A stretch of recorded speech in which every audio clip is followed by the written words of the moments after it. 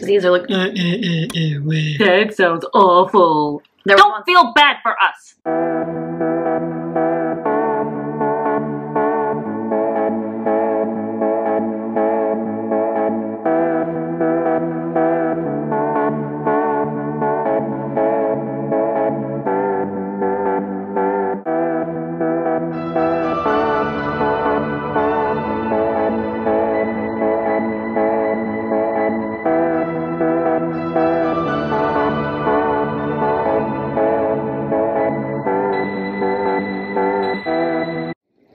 Hey Gala fam, it's Rachel. And Rhea. And we're the Gala sisters. We're actually Irish twins. Yeah, which means we're 15 months apart or less.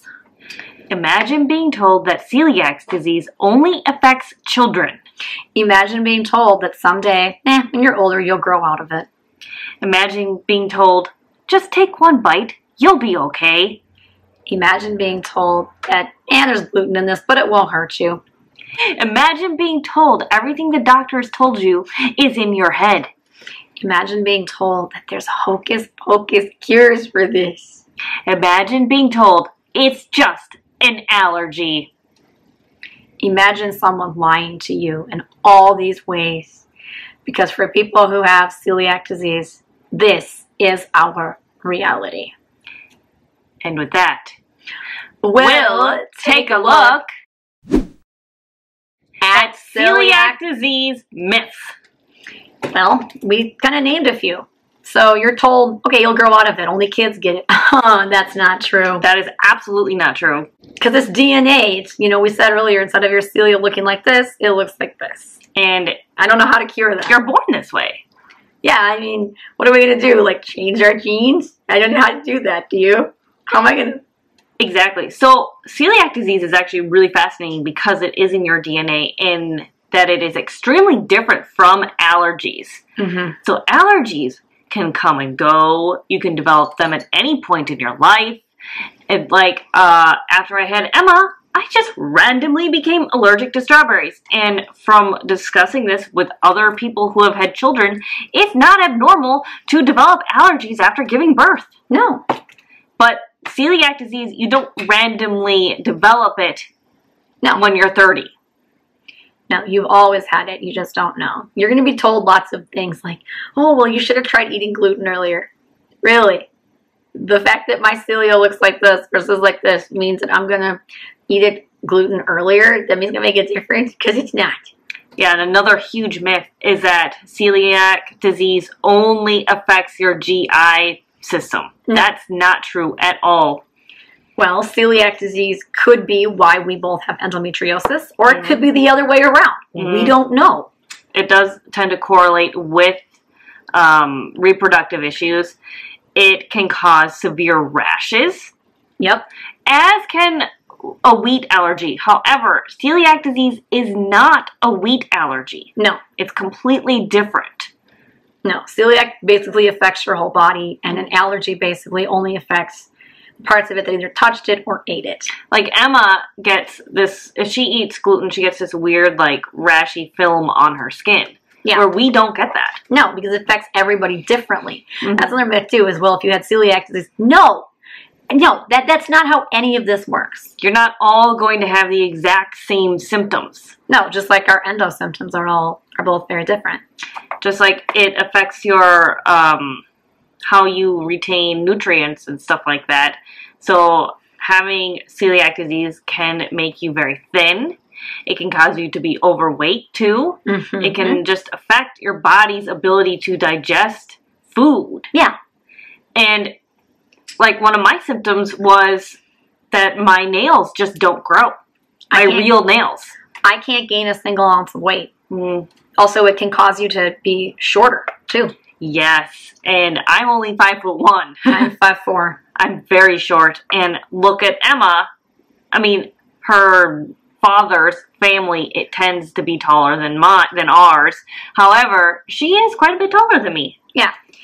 The other thing is, too, is people are going to try to sell you these hocus pocus cures. They're going to be like, well, if you take a bleach bath, whoops, did I say that out loud? Oh, no. Oh, well, come for me. There is no cure for celiac disease. There is only a treatment, and that is going gluten-free. And a lot of people with celiac disease also need to go dairy-free. Yes, I mean, the thing is, too, is that a lot of people will say, well, it says what it is. Well, no, because it hides in other forms. Like if it says this product contains wheat, it contains gluten. And some people are way more sensitive than others.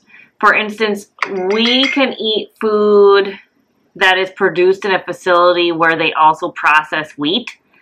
Yes. As long as they're not like mixing it in together and like grabbing, like taking their gloves and grabbing a, thing of regular pasta and then not changing the gloves and grabbing the gluten-free. Yes. That would be terrible. But as long as they take precautions, like we go out to eat at restaurants and we're totally fine. Just, check out our Culver's video where, they have regular buns there. Yeah. And fryers, we can eat fries that have a little bit of cross-contamination, like McDonald's, if they cook so much food in there that has gluten that it makes us sick. But in other fryers where they only occasionally dump something in there, then it's okay, because I think it's just so hot that it destroys the gluten in the fryer. Well, that's why we can have whiskeys, certain whiskeys. Mm-hmm. Some people who are celiacs can't drink whiskey. Yeah. Can. Yeah. It's a fascinating disease, and there are so many myths around it. And another myth is that it won't kill you. But it could. Enough of that built up in your system over time. And it can cause some serious problems like thyroid disease. Anemia, which we both have. That's why we both wear so much makeup, because we would look kind of blue otherwise. Especially when we get our periods, we get so pale, like translucent. We turn blue. And like she said, that's why we wear so much makeup, because if we weren't wearing makeup, you wouldn't be able to see us on camera. We would look very sickly. And in a way, the anemia makes us look almost more sick than we are, because it just makes you look kind of like sunken in and kind of like a skeleton. But, I can go around in my day and do a whole bunch of stuff while looking very blue. Here's the other thing, too, is celiac disease and gastroparesis, which we will be covering in August, are not the same thing. Gastroparesis is basically where your vagus nerve doesn't work properly and your stomach and your GI tract starts to die. That's a different, could this be a symptom of further things? Yes, but they're not necessarily the exact, it's not one and the same. Another myth is that you can wear makeup and lotion that has gluten in it. No. No, you cannot. We really can't.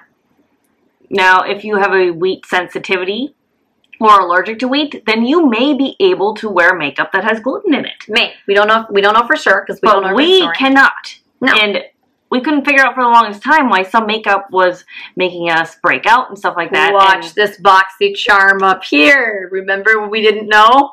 Yeah, and now we figured it out, and it's great. We can wear so much makeup now. They used to put gluten in all kinds of makeup. Now they really don't anymore. No, not really. Another thing, too, is when you get that celiac diagnosis, they often recommend that you throw away all of your pots and pans and all of your plates and your dishes and start all over again with gluten-free only dishes. Now, we did not do that. We couldn't afford it. Also, it could take a year or more for the gluten to completely get out of your system. And by that time, all of your dishes are super clean and there's no more gluten on your dishes. It's not like gluten seeps into the dishes and stays there. No. The other thing is, too, is that cross-contamination. You guys, when you're serving someone who's gluten-free, my piece of advice would be, don't just set it with the other dishes. I see this all the time. Set it on a different table by itself so it doesn't get contaminated. Yeah. We avoid buffets, and, with the COVID going around, we are well more aware of how germs spread, and buffets are just disgusting. Just stay away from them. People sneeze on them. They intermix the handles and stuff like that. They may stick their fingers in there, and you don't know if they've washed their hands when they went to the bathroom or did whatever. Ew. Now, another really important thing, we touched on this last week as well, that people can't spread their gluten to you. That is actually not true. Like we said last week, our chiropractor is gluten-free as well. And I mean, yes, I'll give you a hug. Yes, I gladly do that, but I can't promise you that I won't get itchy during the hug. Yeah, and I worked in a bar for many, many years and had to serve beer and change kegs and stuff like that. And I would often touch beer, which has gluten in it, or cut pizzas and stuff like that that also have gluten in them. And I did get rashes every once in a while, random rashes, and it made me feel sluggish and tired, but I washed my hands a lot, and I wore gloves a lot too, so I prevented it from seeping into my skin. Which again is why we've asked in the videos, please don't kiss us. Yeah. I know that that's like a hot button issue right now. It's not that we don't like you, it's not even that we don't want you to kiss us, it's that we prefer to stay alive and not be sick for like a month. It's nothing against you. We're even sorry this is. And, you know, you also, if we can eat gluten-free, anybody can eat what we can eat. Anybody can. It doesn't matter if you're gluten-free or not. It doesn't matter. If you want to be gluten-free because whatever, go ahead, go do it. I don't care. Yeah, that's another myth that going gluten-free could possibly harm you. No, it's not going to. No. You can eat other grains besides wheat and be perfectly fine, like rice, almond flour, tapioca flour. Yeah, I mean, there's so many options out there, and it's not going to hurt you to go gluten-free if you don't need to. No.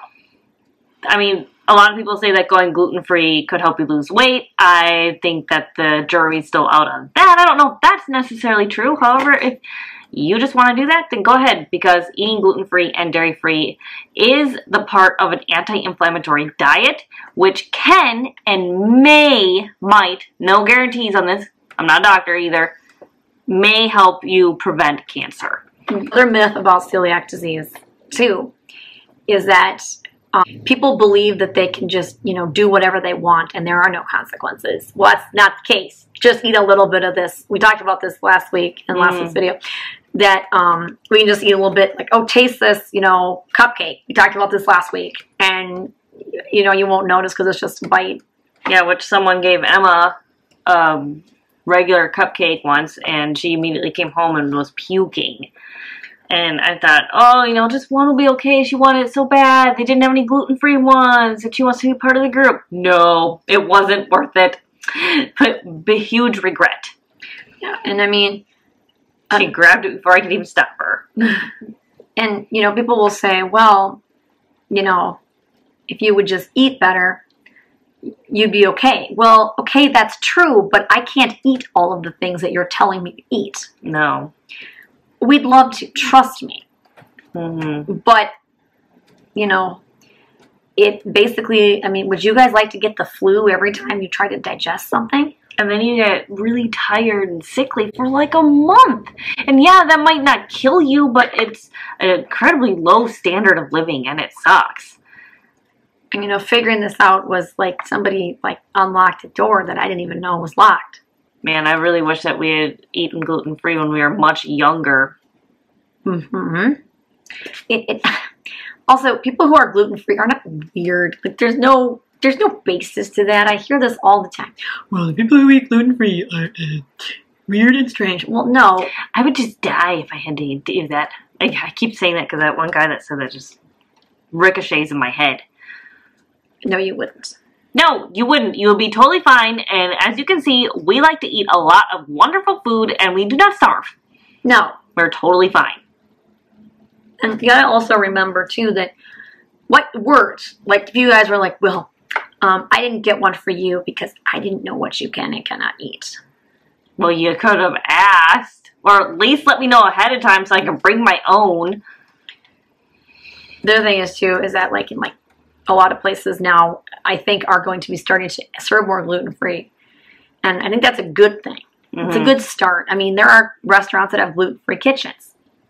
Yeah, but like I was saying, is we've been looking for a meal service, and HelloFresh, for instance, doesn't have gluten-free options. They don't even acknowledge it. No. Or dairy-free. They just don't even think about it. How can such a big company not accommodate people's special dietary needs and wants? Because if you want to eat a certain way, that is perfectly legitimate. If you want to eat paleo, vegetarian, gluten-free, vegan, I mean, that's up to you. Keto, whatever. That's your decision, not and mine. Why wouldn't you cater that? And I really, truly believe that restaurants and businesses that are in the business of serving food, if they don't do that, they're going to go out of business eventually. Well, yeah. I mean, and you guys understand that there are different severities of this, and there's a lot of stuff that goes into these diagnoses.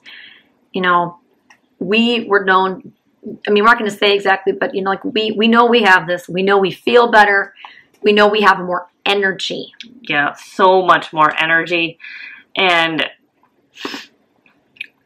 yeah, I mean, when we first went gluten-free, I know that I personally just lost a lot of bloating weight. Mm-hmm.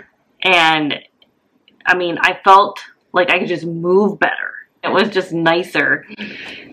It's hard to eat this way, yes, but you do things because you have to, not because you necessarily want to. Yeah. And these diets are nothing to be afraid of. They're just like, oh, well, that's interesting. Like, and when you think about being scared of them, just look at how Amy Lee Fisher had to live, and many other people like her who cannot eat solid food. So you should always be thankful about where you're at and what you can do and what your abilities are, because there are so many people who would love to be in your position. I know that this is a lot of information to throw at you at one time, but at the same time, if we don't teach you, you're never going to learn. Mm-hmm. You're going to continue these really odd stereotypes.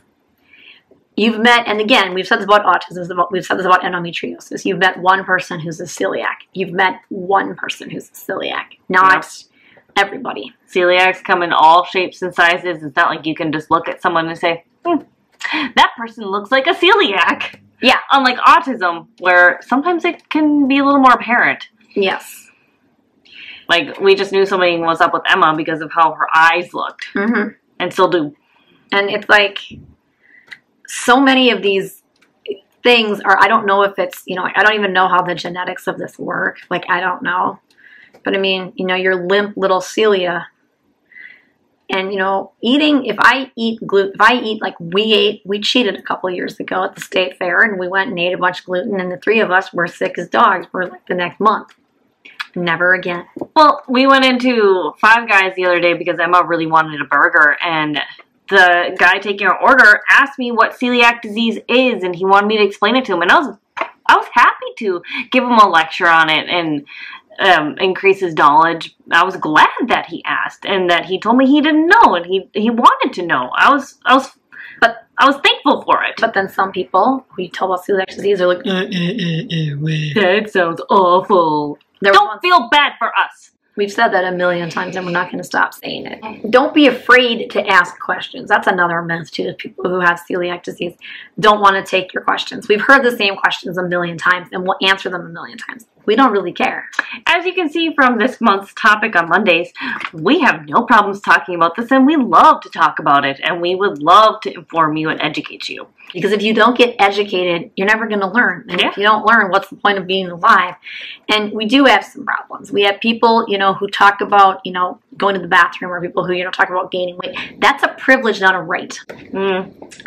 So just remember that when we're talking about including minorities and being diverse, we need to include people with disabilities and chronic illnesses. That is absolutely Please necessary. stop leaving us out. Because we still get, that's weird, that's gross, ew. I don't want the high maintenance people around. I'm not being high maintenance, I'm just trying to survive. And I'm not going to sit there and taste your gluten-full food. That's what I'm trying to say. Another thing, too, before we end this, that I'm going to say is that my brain fog improved significantly after we went gluten-free and dairy-free. COVID kind of changed that, but I saw such a huge difference. Oh, yeah, so did I. Just remember that inflammation in your body affects every single organ, and especially your brain. So if you've got inflammation around your brain, I mean, that's just going to make you super cloudy. Yeah. So if you are looking to improve your brain fog, I would highly suggest going gluten-free and dairy-free, as long as you are discussing it with a doctor and a nutritionist. Don't just do it because I said so. No. Make sure that you are informed and doing it correctly.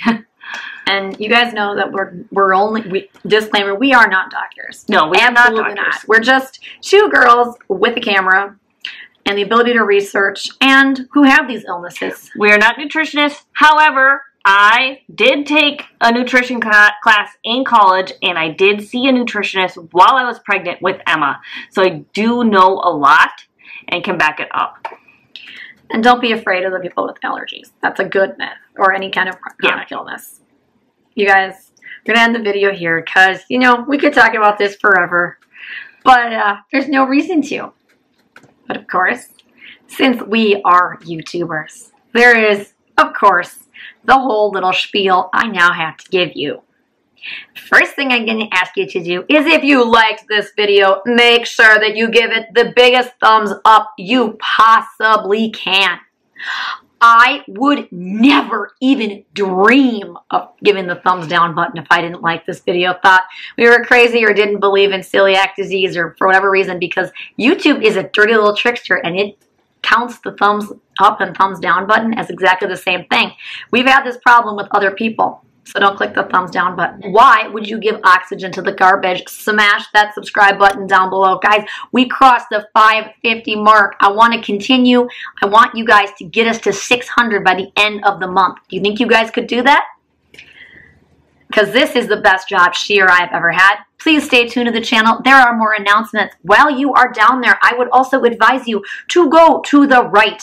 Click that bell, give it a ring, and click all. Because if YouTube is going to play nice with you, maybe it'll tell you that we are live or we post videos. For the time being, we'll be posting videos every Monday, Wednesday, Thursday, and Friday. And a lot of times we will be doing rallies on Saturdays. So we hope that you are learning so much from this, and if you made it to this part of the video, please make sure that you leave a green heart down below to let us know that you appreciate what we're doing here, and make sure that you're sharing these videos with your friends so that we can help people learn about the celiac disease. And thank you so much for watching. We will see you in the next one. Bye! Oh my God.